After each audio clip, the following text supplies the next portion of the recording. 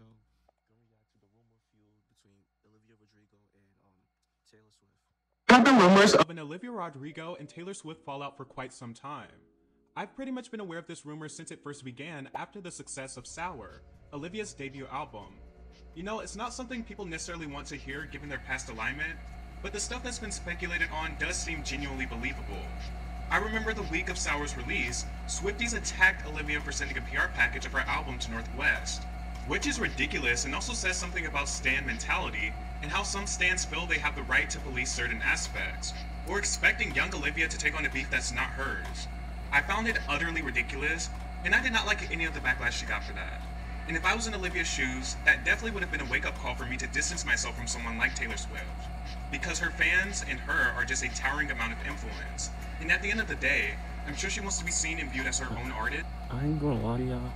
Never listened to any one of them's music, especially Taylor Swift. I never listened to her music, bro. I'm not gonna lie. I never listened to her song.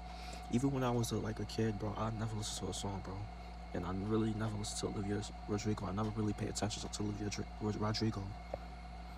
I think I heard her name like once or twice. That's about it. But I never listened to either one of them songs. Not just a little Taylor Swift minion. Olivia even did promo for Taylor's Fearless re-recording, where Taylor referred to Olivia as one of her kids, which was definitely beneficial, having Taylor Swift post her at the time of her own commercial breakout. But at that point, things could come off a bit too integrated. And before we dive deeper, I want to say I do hear the Taylor Swift influence in Olivia, but I'm not sure if it's enough to say she's a Taylor Swift copycat, or clone, or the next Taylor Swift, as some people have been saying. I see her more as a cultivation of multiple different influences. Olivia Rodrigo is much more edgier and explicit than a young Taylor Swift ever was. She also takes more sonic risk earlier on. Taylor didn't curse on record until like her 8th album. I hear a lot of Lorde in Olivia sonically, especially the way she does her harmonies, and some of her songs sound like they were literally built out of the soundscapes of pure heroin and melodrama. I also think she has a few similarities with fellow Dan Nigro collaborator Conan Gray, and lyrically I do hear the Taylor influence, but her overall edginess might at times resemble the likes of Avril Lavigne or Hayley Williams more than Taylor Swift. Olivia's debut, as successful as it was marked with a bit of controversy as it pertains to sampling. Olivia did admittedly interpolate Taylor's New Year's Day on her song once. I remember those notebooks, bro. I remember I got those remember I got those type of notebooks in school, bro.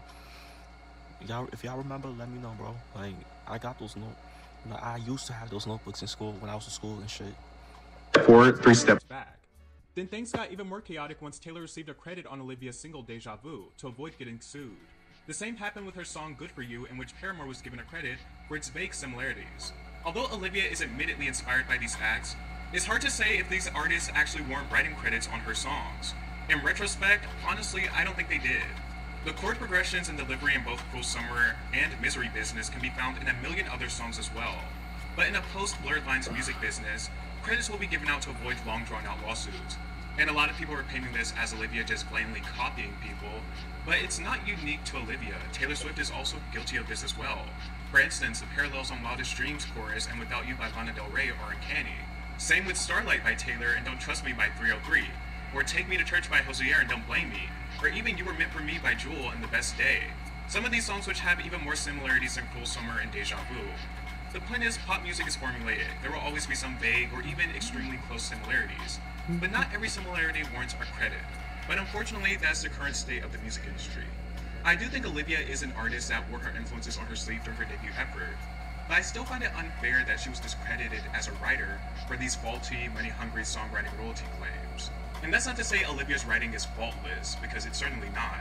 But her being a young creative and having people discredit that, I think was definitely unfair. On Paramore's end, it was all the label's doing. In fact, Hayley Williams spoke out about it. It's not clear if Taylor Swift had anything to do with getting credits on Deja Vu, although Olivia's producer seemed to allude to something, saying, "It seems like people get funny about things when songs become really popular." Olivia herself seemed to voice frustration over copying allegations, saying, "It was really frustrating to see people discredit and deny my creativity." Olivia seemed to distance herself far away from the excessive fangirling in interviews, and even dodging questions about Swift. Love all your posts. I mean, you did post about. Do y'all think she was talking about Taylor Swift there? Cause like do y'all think like when she talked about the creativity and discrediting her, like do y'all think she was talking about Swift? do y'all think like she's talking about like, oh, like do y'all think she's saying like basically, do y'all think she's saying like Taylor Swift, like, you don't copy her in some ways? Like, do y'all think she's trying to say like Taylor Swift is copying her? Let me know, bro. Taylor Swift. What are the conversations like between you two when she's texting you? Yeah, I mean, it's so cool, like, to have people that you've looked up to your whole life suddenly become your peers, and, you know, so many people are so kind to me, like, Billie Eilish and Halsey, they're all, like, so sweet, and it's just so nice to be, you know, in an industry where I feel like women can support each other. Rumors further swirled once Rodrigo had an interview with Alanis Morissette, where Alanis said, there was a lot of bullying, and a lot of jealousy, and a lot of people whom I'd adored my whole life being mean girls, and she was talking about her rise to fame, and what Rodrigo agreed and said, same. People also took notice that Taylor placed Sabrina Carpenter, the one rumored to be the blonde girl in Driver's License, as an opening act on her Eras tour. Taylor Swift and Olivia Rodrigo have not publicly interacted since the Deja Vu fiasco, which is a bit odd, and of course people would notice. They went from interacting and posting each other constantly to nothing. Now the rumors seem to have intensified with the release of Olivia Rodrigo's song, Vampire. The song is set up a bit ambiguously. You'd expect it to be about a romantic relationship given Olivia's history, but nothing in the song explicitly points to a romantic relationship, in the same way that songs like Driver's License, Good For You, and Deja Vu do. Hate to give you the satisfaction asking how you're doing now. How's the castle built off people you pretend to care about? And then in the chorus she says, I used to think I was smart, but you made me look so naive. The way you sold me for parts as you sunk your teeth into me. Bloodsucker, fame fuck, bleeding me dry like a goddamn vampire. Some have speculated that the lyric went for me and not her, because girls your age and know better, is a double meaning for her romantic relationship and her rumored fallout with Taylor Swift. A source close to Rodrigo told People magazine that it's not about her ex-boyfriend Adam Faze. The song isn't about Adam Faze, says the insider, which is kind of a weird thing to point out unless you wanted to make the actual meaning of the song more clear. Or another reasonable speculation is that this whole beef narrative could be something simply to drum up interest, a PR move. Driver's License was propelled by drama as well. That doesn't mean it isn't a relatable, well-crafted depiction of teenage heartbreak on its own, but narratives, drama, and scandals help sell the message at times. Personally, I do believe something happened behind the scenes, because the interaction on both ends went from 100 to 0. But I will say this, Olivia is a young artist, and she likely doesn't want to have her artistic identity be in the shadows of someone else. Stans can be vicious, parasocial, and delusional.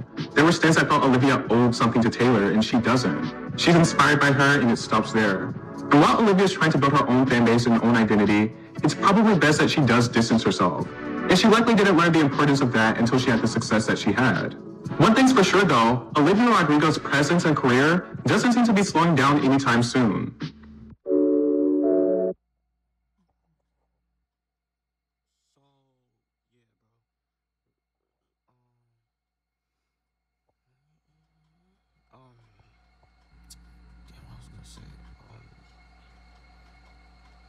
So yeah, bro, let me know what y'all think, bro. Like, do y'all think like Taylor Swift and Olivia Rodrigo, like, do y'all think that they really like don't like each other, or do y'all think like people are like getting in their ears, like he say, like she say, like she say type shit, bro? Like, so yeah, bro, make sure y'all like, comment, subscribe. Y'all know the vibes. We're just checking how you are.